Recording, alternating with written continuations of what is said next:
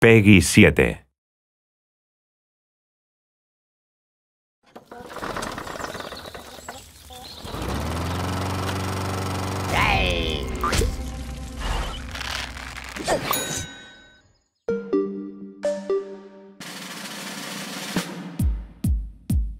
We pay a lot of attention to the feedback from our community. It's something that informs how we're tuning the game. It informs the type of content that we're actually deciding to build next.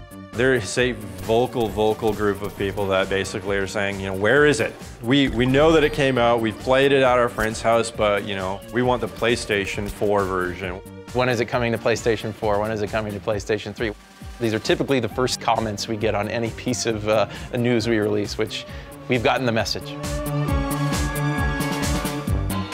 So leading up to E3, we're going to be announcing the Sony platforms for Garden Warfare. It'll be coming out in August, which is really exciting.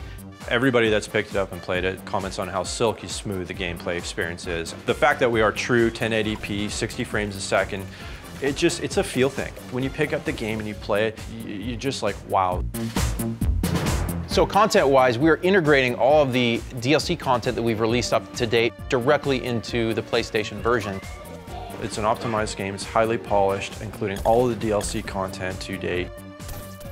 So they're going to have all the great content we made for Garden Variety, as well as the Zomboss Down release. So they're jumping in with everything right away. It's going to be really cool. The fan reaction to Garden Warfare has literally been amazing. You know, it's the little game that could. Fans have really loved Garden Warfare. I think they've been really drawn to the characters, the variety of gameplay with all the different classes.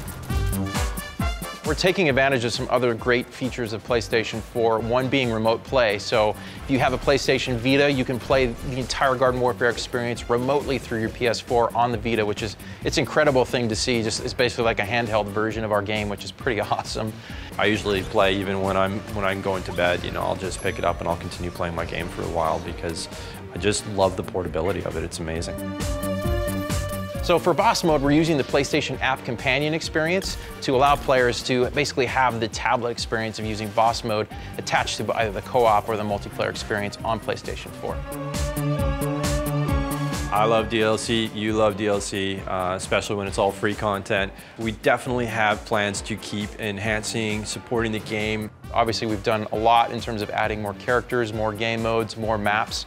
We're definitely thinking along those same lines, so we ask our fans to keep playing, be patient. We're going to bring more for them.